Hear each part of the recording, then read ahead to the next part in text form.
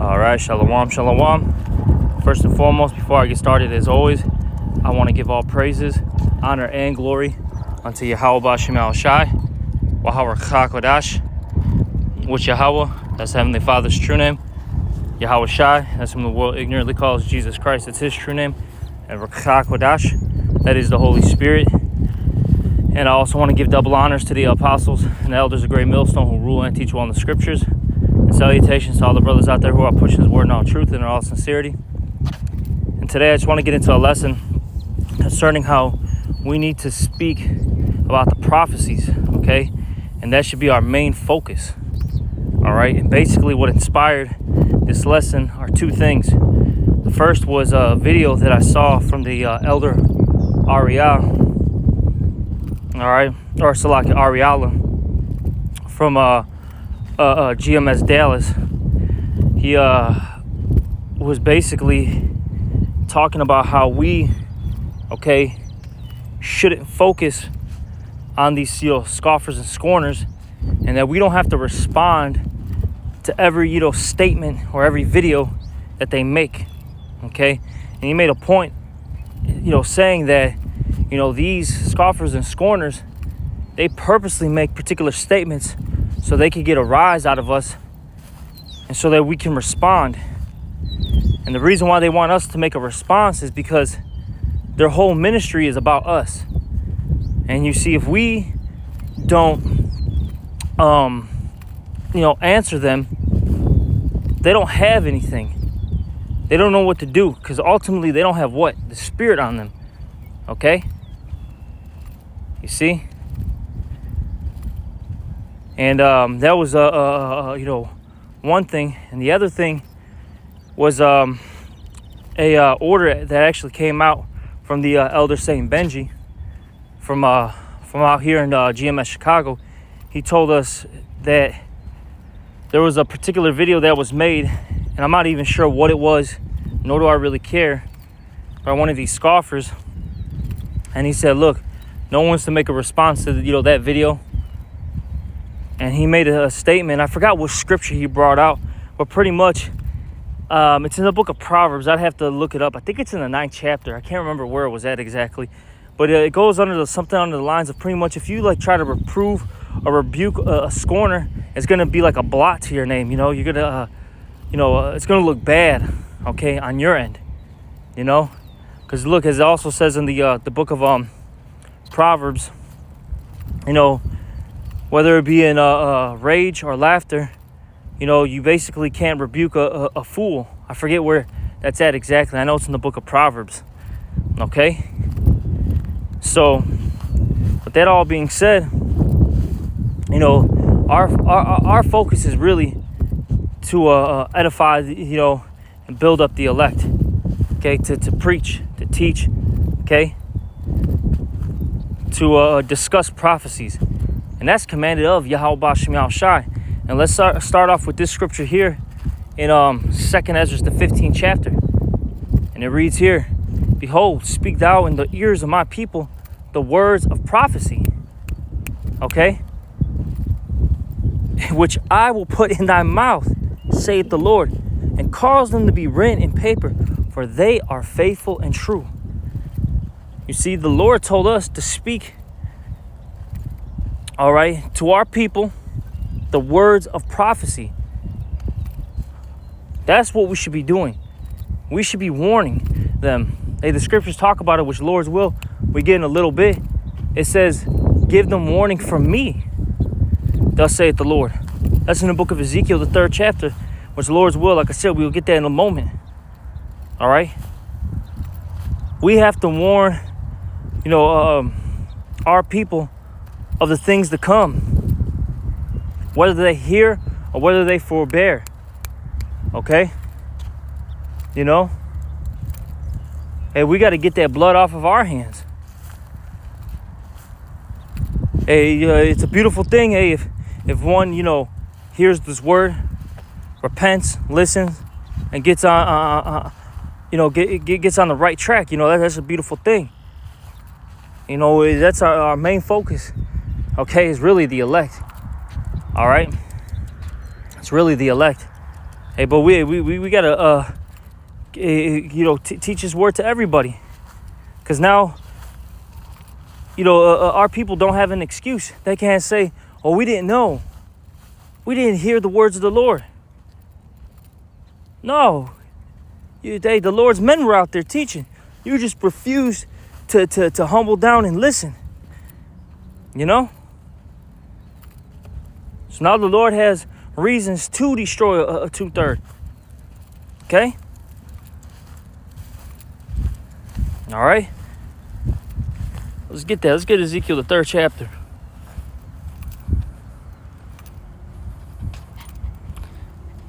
So start at the 1st verse, though. We're going to get a couple verses from the top, and then we're going to hop down.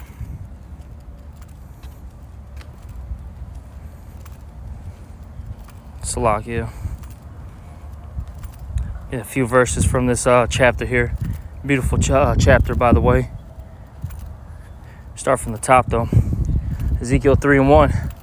Moreover, he said unto me, Son of man, eat that thou findest, eat this roll, and go speak unto the house of Israel. So I opened my mouth, and he caused me to eat that roll. Okay, and that roll represents the scriptures. Okay? And we're supposed to, read the scriptures, eat it up, all right, spiritually speaking. Eat those scriptures up, and then go teach. Okay, that's our job. Go teach. Okay? And it says here in verse 3, and he said unto me, Son of man, cause thy belly to eat, and fill thy bowels with this roll that I give thee. Then did I eat it, and it was in my mouth as honey for sweetness. And the reason why it's sweet as honey is because this gospel, which means good news, uplifts the Israelites. Okay? That's what it does. It pretty much tells us that, look, we're not going to be at the bottom forever. And eventually, we're going to be exalted. We're going to be put in the rulership seat, and we're going to be calling the shots in righteousness. Okay? It tells us also why we're in this condition, why the Lord put us down. Okay? Gives us hope. Tells us, about how we're going to, never sin anymore. How we're going to be ruling over the heathens. How we're going to get this earth back in order. So on and so forth. Hey, that's the that's the sweet part of the scriptures.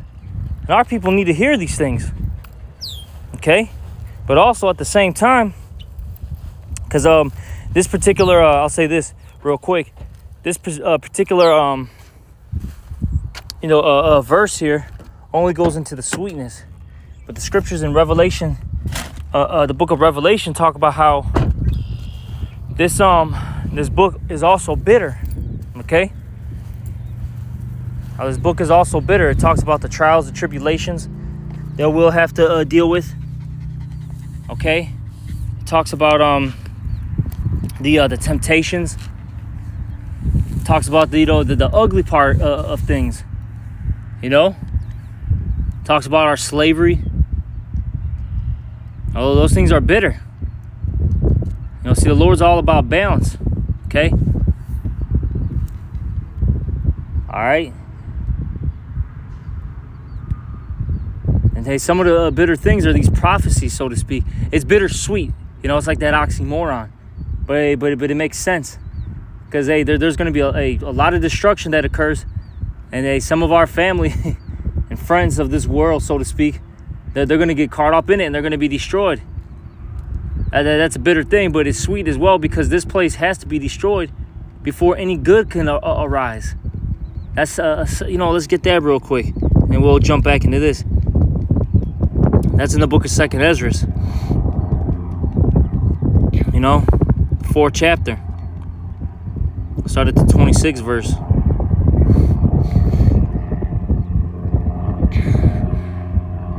This is 2nd Ezra 4:26. Then answered he me and said, the more thou searchest, the more thou shalt marvel. For the world hasteneth fast to pass away. See, this world is passing away very fast, okay? You know? Eventually, we're gonna be in a time period where all hell's gonna break loose, okay? And this society, as we know it, is just gonna be, it's gonna crumble, and eventually, Yahweh Shah is gonna come back and just completely annihilate it to set up what? The new kingdom, that righteous kingdom, okay? Which this world will call what? The kingdom of heaven. All right. And it says here, and cannot comprehend the things that are promised to the righteous in time to come. For this world is full of unrighteousness and infirmities. Okay. But as concerning the things whereof thou askest me, I will tell thee. For the evil is sown, but the destruction thereof is not yet come. If therefore that which is sown be not turned upside down, and if the place where the evil is sown pass not away, then cannot it come that is sown with good. You see, this place, this evil present world, must be destroyed first before any good can, arise. It has to be wiped out, okay? First and foremost. Okay? And that's gonna, with that being said, though, hey, there's gonna be a lot of, hardships. Okay? A lot of pain. A lot of agony. It is what it is. Okay? It is what it is. Let's get back into that Ezekiel. So with that all being said, we gotta tell our people that these things are coming. These are the prophecies that are about to happen. The crash of the dollar, crash of the economy. All right, the riots, the warfare, the cannibalism. We have to warn our people that these things are going to occur. And we have to tell them to get their minds right, okay? Get their spirits right before these things do happen. Get right with Yahweh B'Shem Shai. Because if you don't, you're going to be wiped out, okay? Let's get this, Ezekiel 3:4 now. And he said unto me, Son of man, go, get thee unto the house of Israel, and speak my words unto them. Okay, see, that's what we got to do. Verse 5, for thou art not sent to a people of a strange speech and of a hard language, but to the house of Israel. Not to many people of a strange speech or of a hard language, whose words thou cannot understand. Surely, had I sent thee to them, they would have hearkened unto thee. This basically means if we were sent to these heathens, they would listen. They would take heed to what we're saying. But our people, since they're a bunch of hard-headed, stiff-necked knuckleheads, bunch of rebels, right? They refuse to listen. And this is why our people strive with us, because the scriptures say what? That they strive with the priest in the book of Hosea. Salakia. Airplane flying by. But scriptures talk about how our people, they strive with the priest. And the reason why they do that is because they're rebellious. They're hard-headed. They don't want to get right. They want to stay here so they can add sin to sin, basically so they can please their flesh. Because when you follow the Heavenly Father, now there's what? A standard. You have guidelines to follow. And you see our people, they don't want to listen to that. They don't want to take heed to that. They want to do them. Our people say, I want to do me, And that's going to get them killed, especially in the times that are coming. All right? Especially in the times that are coming. All right? It's not going to be nice out here very soon. See, the reason why everything is, in order right now it's intact is because natural resources are still around. Bread and circuses is still being fed to the people. And once you take away the food, water, all right, the cigarettes, the medication, the drugs, hey, their iPhones, hey, their streaming platforms, they're gonna lose their goddamn minds, man. People are gonna lose their goddamn minds, and it's gonna get real nasty out here. Okay? Let me keep reading. This is Ezekiel 3 and 7 now. But the house of Israel will not hearken unto thee, for they will not hearken unto me. For all the house of Israel are impudent and hard-hearted. Behold, I have made thy face strong against their faces, and thy forehead strong against their foreheads. As an adamant harder than flint have I made thy forehead. Fear them not, neither be dismayed at their looks, though they be a rebellious house. See, our people, they're a bunch of knuckleheads, man, as my dad likes to call these damn fools out here. A bunch of knuckleheads, all right, and clowns, man. But see, the Lord said what? That he's going to make our heads harder than theirs. Because there's going to be a clash between the prophets and these people from time to time. Hey, but we're going to get that spiritual W. They're not going to win. Okay? Remember, hey, Yahweh Shem Yahweh Shai, his words are faithful and true. And that's all we speak is his words. So whatever's written, it's going to come to pass. And look, the 2/3 of our people aren't going to get the W. They're going to get a fat L. All right? See, the righteous, they're going to get that big W. They're going to be the victors in this match. All right? See, we're destined to win. They're destined to lose. Okay? And it is what it is. But there will be a clash and a fight. Okay? But let's keep reading. This is Ezekiel 3 and 17 now. Son of man, I have made thee a watchman unto the house of Israel. Therefore hear the word of my mouth and give them warning from me. See, that's what we have to do as men of the Lord. That's our main job. Give them warning, okay, from the Heavenly Father. We got to tell our people what's going to happen before it does. And this is why it's so important to focus on prophecy. Because I'll say this, you never know who's a part of the elect. And we got to gather, you know, the lost sheep of the house of Israel, you know. You see, I'll say this, you got Yahweh Shai, he's the chief shepherd, right? He's the, you know, top dog, so to speak. Yeah, but there's also other shepherds out there. And those other shepherds are the prophets. Okay? They're following the orders of the chief shepherd. And they're doing their job. And our job right now is to gather the lost sheep of the house of Israel together. Okay? You know? Let's keep reading. This is Ezekiel 3 and 18. When I say unto the wicked, thou shalt surely die, and thou givest him not warning, nor speakest to warn the wicked from his wicked way to save his life, the same wicked man shall die in his iniquity, but his blood will I require at thy hand. And this is why we, preach his word to everybody, because we don't know who's going to hear or who's going to forbear. And if we don't teach this word and preach, now the blood is on our hands, and we're going to get punished greatly for that.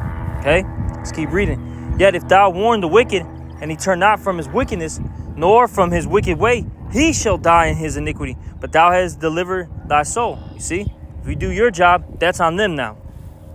That's on them, not on you. Let's keep reading. Verse 20. Again, when a righteous man doeth turn from his righteousness and committed... Hold on. Did I read that right? Oh, yeah, it's lucky. Verse 20. Again, when a righteous man doeth turn from his righteousness and commit iniquity, and I lay a stumbling block before him, he shall die, because thou hast not given him warning. He shall die in his sin, and his righteousness which he had done shall not be remembered, but his blood will be required at thy hand. Nevertheless, if thou warn the righteous man that the righteous sin not, and he doeth not sin, he shall surely live, because he is warned. Also, thou hast delivered thy soul. You see? Look, our job is to warn the people. Okay? And you know, you warn the people, teach them this word. And if you and that person that you talk continue in this word, you can save, both your souls can get saved. It talks about that in 1 Timothy. Okay? You know? This is why this is so important of us, you know, preaching and teaching. All right? This is why it's so important. This is why we got to focus on these prophecies more than these scoffers. Quit giving them your damn energy. Quit giving this world your energy. Okay? Remember, everything revolves around Yahweh B'Shem Yahushai. What he says stands, and what he wants us to to do stands. Because I'll say a lot of times the reason why. Now, of course, I'll say this. Now, I know a lot of brothers say, of course, no doubt about it. Hey, they're defending the gospel when they for lack of words, get into it with these scoffers. But I'll say this: it gets to a point though where it's like, look, are you doing this to preach His word, or are you doing this for yourself? You know, because it gets to a point where now you're becoming prideful. Because let me get this real quick.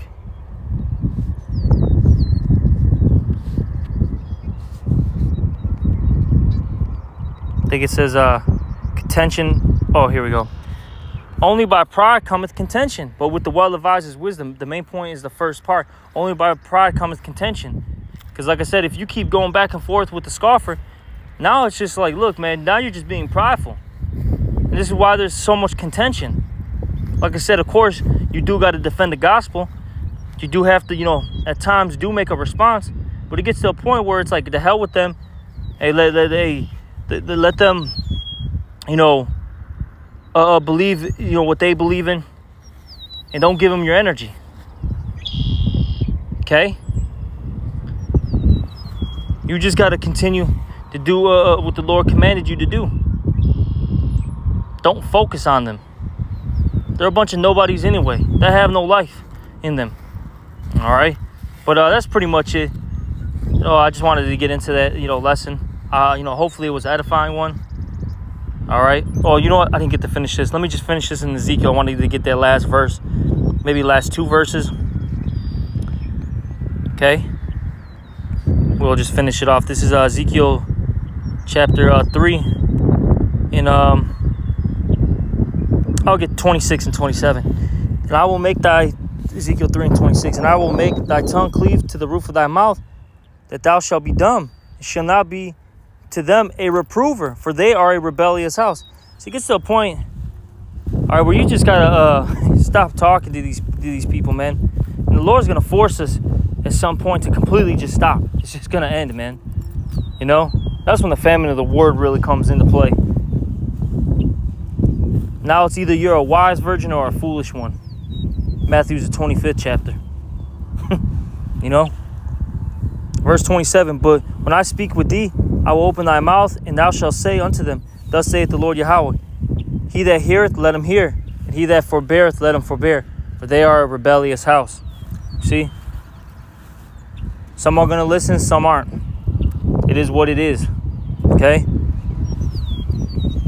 Hey, but still, at the end of the day, our job is to, continue to preach this word, these prophecies, and to warn the people. Stop, going tick for tack with these individuals. What is it? Railing for railing. I think that's as the scriptures worded. Stop doing that. All right. Hey, spend your time and energy on something else. Look up some articles. Watch a video. Some of those economics videos. Those geopolitical videos. Watch that so you can prophesy. Okay. But that's pretty much it. And with that, I'm I'm going to give all praises, honor, and glory to Yahweh Shem Shai. Also double honors to the apostles and elders, great millstone, and salutations to all you brothers out there. Shalom.